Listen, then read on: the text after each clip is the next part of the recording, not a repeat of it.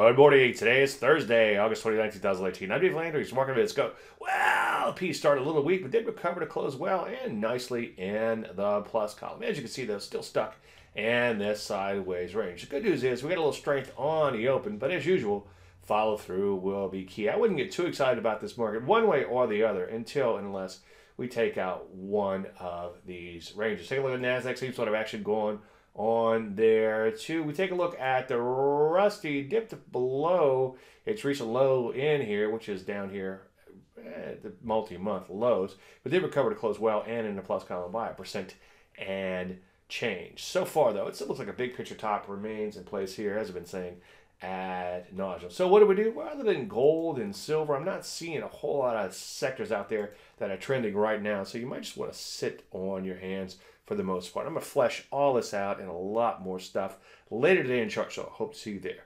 I'm Dave Landry, and you just heard the Market Minute.